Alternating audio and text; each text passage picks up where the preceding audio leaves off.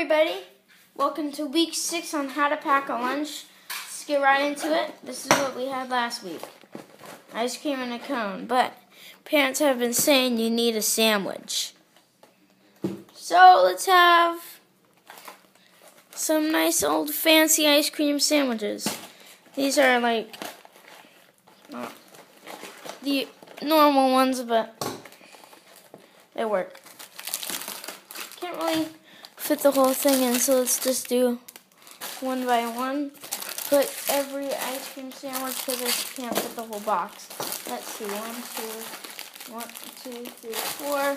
That's good. Again, keep your ice pack. And that's how simple it is to pack your lunch.